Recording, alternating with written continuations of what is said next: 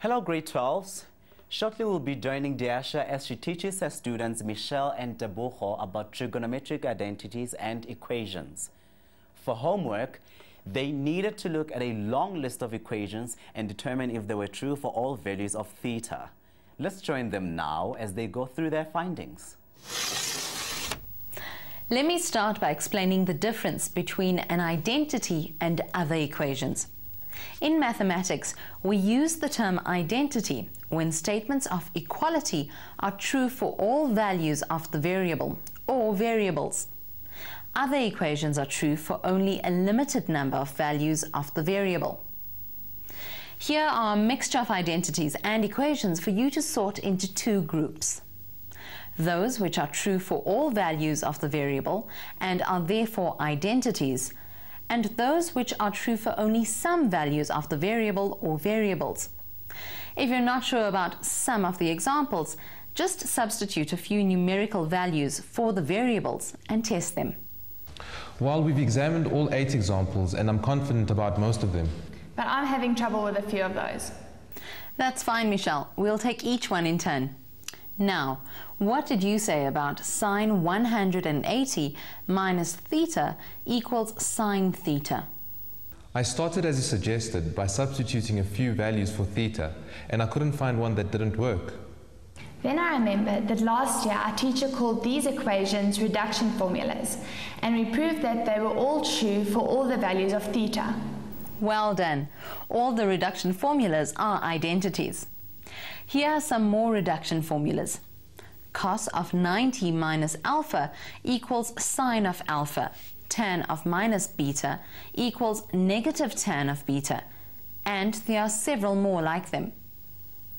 Let's look at the next one on the list I gave you.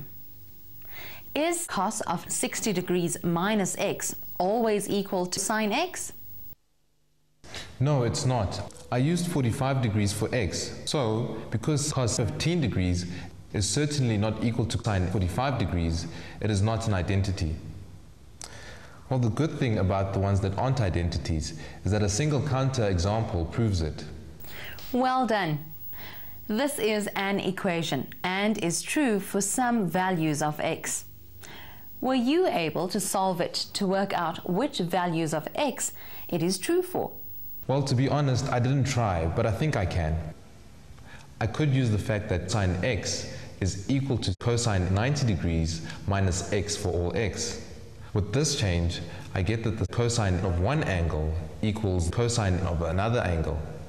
This is only possible if one angle is equal to plus or minus the other angle. And don't forget that the angle could have k times 360 degrees added to it. K is an integer. Excellent, Tebogo. I'm particularly impressed that in giving the general solution, you included the condition that k must be an integer. If any of you are not sure about the trig that Tebogo has used here, check what he has done with your classroom textbook. Right, we won't bother to tidy that up or get final answers at this stage. Now let's move on to the next question. Sine squared alpha plus cos squared alpha equals 1. That one was easy. I recognized it from the basic identity that we used quite a lot last year. You're right, and it is easy to prove that this equation is true for any value of alpha. How about the next one? Sine beta plus cos beta equals 0. Well, that's definitely an equation. I actually solved this one by subtracting cos beta from both sides and then dividing both sides by cos beta. This gave me tan beta equals minus 1. I know that tan beta is 1 at 45 degrees, so it's negative 1 at negative 45 degrees. So the general solution will be minus 45 degrees plus k times 180 degrees for k, any integer. Great, Tebogo. You're really cruising today. Well, thank you. I got through the next 2 questions easily, but I hit problems later. For the equation cos x degrees equals negative 1, I found a counterexample easily. Cos 60 degrees is not negative 1. For the next one, I didn't think solving cosine alpha minus beta equals cosine alpha minus cosine beta is an option. Well, I reckon you need to test for some values on both sides of the equation. First, I worked out cosine alpha minus beta using 60 degrees and 30 degrees. That comes to square root of 3 divided by 2. Then I worked out cos 60 minus cos 30. This time I got a half minus the square root of 3 divided by 2. Again, more good work, Teboho. You have shown with the counterexample that the statement isn't true for all values of alpha and beta. Was it the next one that gave you trouble? We both had problems with the last two. We tried several values of alpha and beta in number 7, and to our surprise, they all made the left-hand side equal the right-hand side. How is that a problem? Perhaps it's an identity. The cosine of the difference between any two angles is equal to the cosine of the first angle times the cosine of the second plus the sine of the first times the sine of the second. I guess so, but it's such a weird one. Who on earth discovered such a complicated identity? Well, I don't know who discovered it, but it can be a really useful identity, and we can prove it to be true. But first tell me, what was the problem you had with tan theta equals sine theta divided by cosine theta? It seems to be true for most values of theta, but we found some exceptions, so we didn't know what to call it. When we made theta equal to 90 degrees, we found that the denominator of cos 90 is 0. Actually, we remembered that tan 90 isn't on the tan graph either. There's an asymptote at 90 degrees. Well spotted. We can't say that this identity is true for all values of the variable. What we can do is state the exceptions. The identity tan theta equals sine theta divided by cosine theta is true for all theta except theta equal to 90 degrees and any multiple of 180 degrees. So we write it like this. All these values of theta give a 0 denominator on the right-hand side. Look at the graph of tan theta again. There are asymptotes at those values of theta. Tan 90, tan minus 90, tan 270 degrees, and so on do not exist. Now, let's go back to the proof I said I would show you. I'm going to prove to you that cosine alpha minus beta is always equal to cosine alpha times cosine beta plus sine alpha times sine beta. There are other proofs in some texts, but this one works for all values of alpha and beta. Positive, negative, reflex, you name it. Sounds complicated. Not if you take it one step at a time. In this sketch, angle AOC is called alpha, and I have marked it in red. Angle BOC is beta, marked in blue. Can you use alpha and beta to define angle AOB now? Angle AOB will be alpha minus beta. Let's mark this angle in green. Because I've used a unit circle, a circle with a radius of 1, the point C has coordinates 1, 0. All right, let's start with point A. A is on the arms of the angle AOB, which we've called alpha minus beta. Can we write the coordinates of A in terms of the trig ratios of alpha? Okay, I think I've got it. I'll give it a try. The cosine of alpha is x over r. But then what? It helps to remember that we're working in a unit circle, so r is 1. Oh, I see it.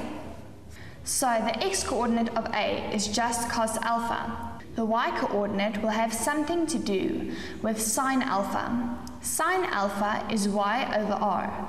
And since, again, r is 1, the y-coordinate of the point A is sine alpha. I can write the coordinates of A as cos alpha, sine alpha. That wasn't too difficult. Good. Now what about the coordinates of B? The x value will be cos beta, and the y value is sine beta. I'll write them in. And now comes a really important step. We already saw that angle AOB is alpha minus beta. It's the red angle alpha minus the blue angle beta. Watch this carefully.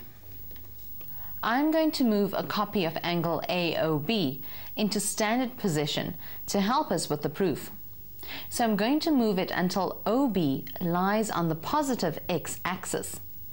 If I do that, can you see that OA will move too, but it will still be in the second quadrant? Okay, now I'm going to call the point where this ray cuts the unit circle D. Can you find the coordinates of D in the same way as before? So, the angle DOC is still the same size as the original angle AOB, right? Right. It is still alpha minus beta. Then D must be the point cos alpha minus beta sine alpha minus beta. I'll write it in. I'm beginning to see how this can help us with our proof. Can you see that triangles AOB and DOC are congruent? This will be true no matter what sizes alpha and beta are. They look congruent, but I guess that's not good enough. Oh yes, I see it now.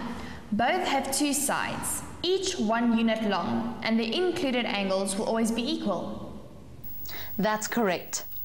The triangles will always be congruent, so the chords AB and DC will always be equal in length. The only time this doesn't work is if the angles created are reflex instead of obtuse, but we won't look at that exception for now. Now, can you use the distance formula to work out expressions for AB squared and DC squared in terms of their coordinates? While they're busy, perhaps you might like to also try to apply the distance formula. Here I wrote the distance formula for AB using x and y. Then I substituted the trig ratios. At this step, I multiplied out the brackets. With DC, I used the trig ratios we found at D and the 1, 0 at C. Then I multiplied out the brackets and simplified. Wow, that was a complicated pair of expressions. But we can tidy them up a bit. There are some ones in disguise in both expressions. Remember that cos squared alpha plus sine squared alpha is 1. So this term and this term make 1.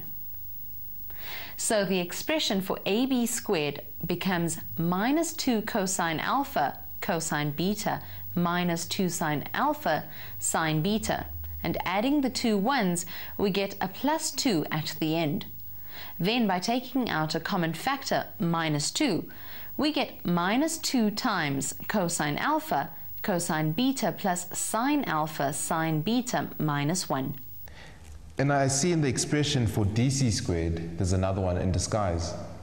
Cosine squared alpha minus beta plus sine squared alpha minus beta. So that becomes minus 2 cosine alpha minus beta plus 2. And there's a common factor of minus 2 here as well. Right, nearly there. These two expressions are equal to each other. We can divide both sides by minus 2 and then adding 1 to both sides, we get that weird identity that worried you so much. We call this a compound angle formula because alpha minus beta is a compound angle. Wasn't that bad, but there was quite a lot of manipulation to be done. There are similar identities for cosine alpha plus beta and also for sine alpha plus beta and sine alpha minus beta. But you'll be pleased to hear that it's fairly simple to deduce these identities from the one we have just proved. Now, I'm going to give you a few clues and then ask you to derive these 3 identities for your task for today. We'd better write these clues down. Don't worry, I'll give you the first line and then you can just continue from there. For cosine alpha plus beta, we just write the alpha plus beta as alpha minus minus beta. And then we use the identity for cosine alpha minus beta, where alpha is just alpha and beta is replaced by minus beta. And then you can continue. We'll need to remember that some ratios of the negative angles are equal to the ratio of the positive angles, and some ratios of negative angles are opposite in sign to the ratio of the positive angles. Good thinking. And for the sine of alpha plus beta, we use another identity. We write sine alpha plus beta as cosine 90 degrees minus alpha plus beta, and then we rearrange the terms in the square bracket to 90 minus alpha, the first angle, minus beta, the second angle. Then we use the first identity again. The cosine of one angle minus another is the cosine of the first angle times the cosine of the second angle plus the sine of the first angle times the sine of the second angle. And this time, the first angle is 90 minus alpha, and the second one is just beta. Great, I've given you ways to manipulate cosine alpha minus beta and sine alpha plus beta. You can find your own way to manipulate sine alpha minus beta. Thank you for joining us. Practice what you have learned by doing the questions in the Advanced Trigonometry Task video. You'll also be able to learn more about trigonometry on our website www.mindset.co.za/learn. Goodbye.